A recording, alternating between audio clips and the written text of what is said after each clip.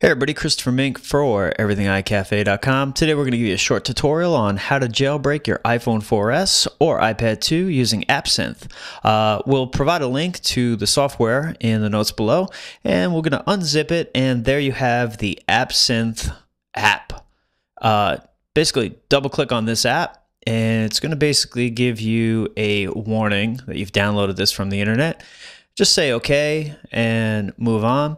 Now, I haven't connected my iPhone 4S yet via USB. I've waited till I've launched the app.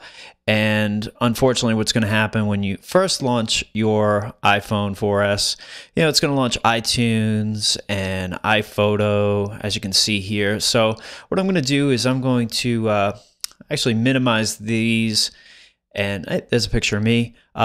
Actually going to minimize these. I'm actually going to quit out because I just don't want anything going on in terms of syncing my iPhone or any of that stuff happening while we're jailbreaking the iPhone 4S. So we'll quit a few things, let iTunes know, iPhoto know, and then we're all ready to click on the jailbreak button. Now, this process takes about 10 to 15 minutes. You're not supposed to do anything while this process goes on. So we're going to speed it up here through the magic of video just to kind of, help us get through this video a little bit quicker. Like I said, it takes like 10 or 15 minutes. And so let's just speed this up a bit.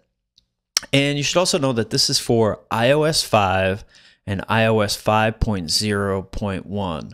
So we were running iOS 5.0.1 during this tutorial, so just a heads up on that. Now, it's going to complete here shortly, and during this process, your iPhone will reboot, and that's normal. And then it's going to get to a stage where it says, okay, slide to unlock and click on the Absinthe link. As you can see here, we have the Absinthe link, and we're going to click on it. Now, a lot of people have been getting the error establishing a database connection. So what you're going to do is you're going to want to head over to Settings, and we're just going to go backwards here so we show you exactly where you need to go. You're going to go to Settings, and then right at the top there, select General, click on Network, click on VPN, and then you can select On. So this was already selected, as you see jailbreak there. And now what's going to happen is it's going to reboot, and this is completely normal also. So, just let it do its thing. I got this error. Don't worry about it.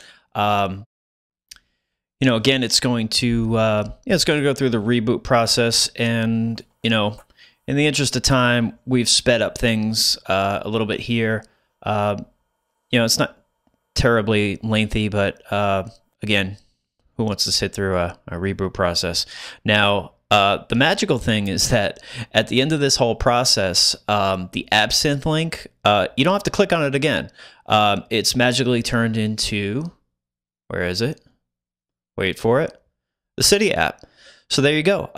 We've successfully jailbroken the iPhone 4S using Absinthe. If you have questions, join us at everythingicafe.com. Thanks.